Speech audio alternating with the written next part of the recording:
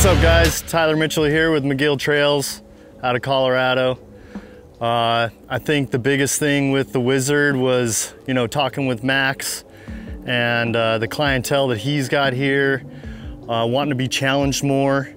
We really wanted to introduce a lot of high speed and technical aspects to this trail, and a lot of fun, of course, and the creativity and artistry and stuff from Seth and Backyard Trails has been awesome working with him.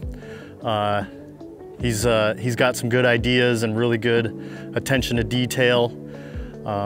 We really wanted to bring, that high speed, technical aspect, a little bit of rawness as well with those North Shore style features, but with a new school freestyle kind of attitude. And it's been a ride for sure. So my vision for this trail was, I didn't have one. There's not a vision. I came out here actually with zero, they wouldn't tell me what I was building. McGill insisted on not saying anything to even the Howler owners, Max and John. I came out the day of, and that's when I found out what I was building. There was no vision. It was just like, you arrive and then, okay, hey, you're gonna build this insane thing over a creek that we found. And that's what we did.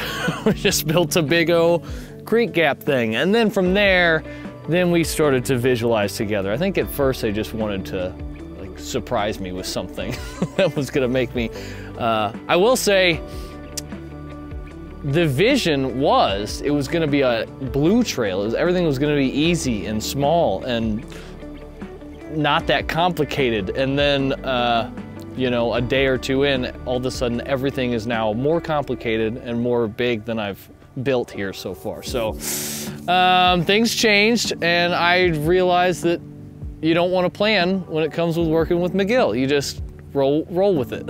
Seth from Backyard Trails come out and do some pretty cool wood features and woodwork with us, which was pretty awesome. So yeah, the vision behind that was basically just something that has that free ride feel with a lot of drops, some big jumps, and then some gap options that are pretty cool. So kind of test your nerves a little bit. Yeah, I think it's great I think we're bringing something that's a little bit more unique to this area than other biking public parks or even private parks. I think this is going to be a little bit of a different flavor than you're used to riding in Bentonville.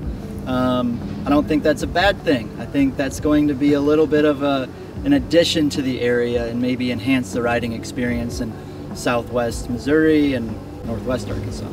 Working with McGill has been perfect. It's been awesome. They work so hard.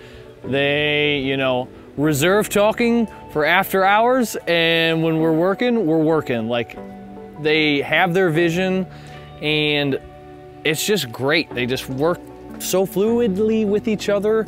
It's like, I've never seen a group of individuals work so well together. Like, they all have their individual parts that they fill, and they all get it done. And if I'm honest, when I first got out here, I was pretty nervous coming to work with them because I'd gotten a glimpse of their work ethic before I'd left last year.